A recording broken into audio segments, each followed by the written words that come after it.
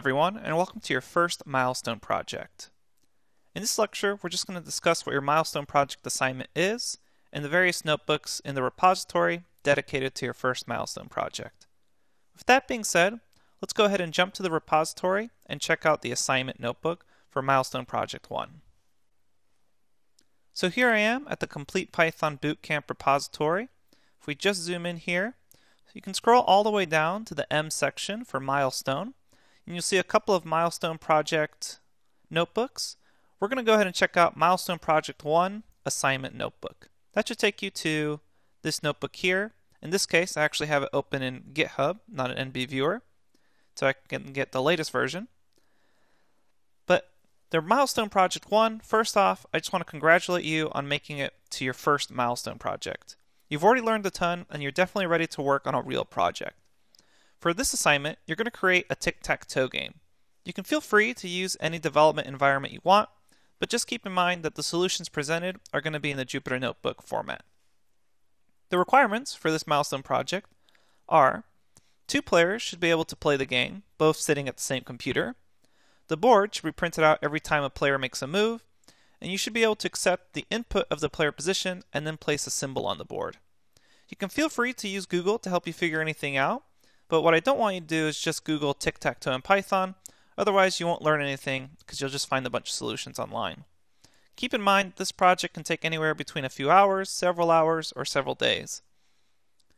There's 4 Jupyter notebooks related to this assignment.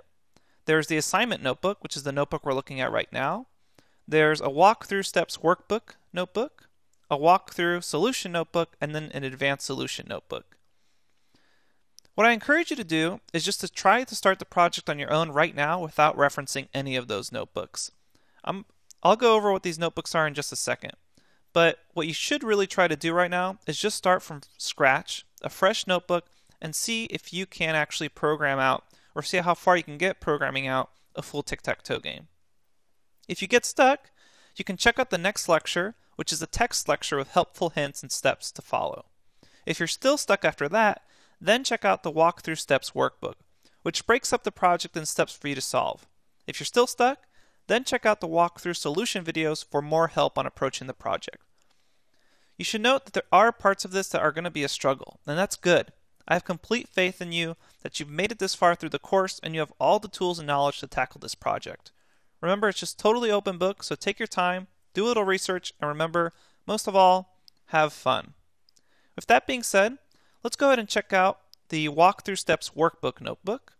So I jump back to my repository, Complete Python Bootcamp, and I'm going to go through the Walkthrough Steps workbook Milestone Project 1 notebook. This one actually has the solutions. But let's say you got stuck, the helpful hints lecture, you're still stuck after that. You can check out this Walkthrough Steps workbook, and if you click it, it'll look something like this. It's called Milestone Project 1 Walkthrough Steps Workbook. And below here is a set of steps for you to follow to create the tic-tac-toe Milestone project game.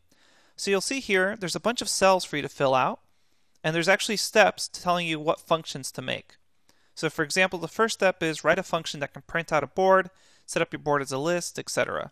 So as you follow these steps, it will guide you in filling out the functions you need for actually creating the tic-tac-toe project.